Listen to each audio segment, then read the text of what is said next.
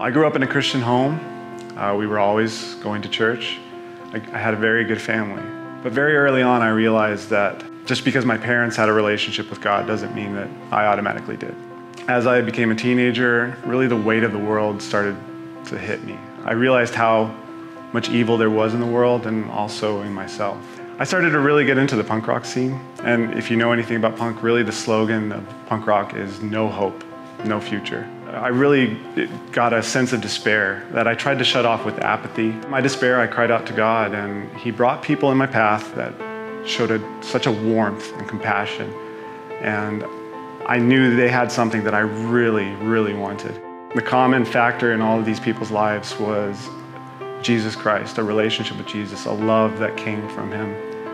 And so once I found that, I cried out to Him, to the God that I had learned about my whole life.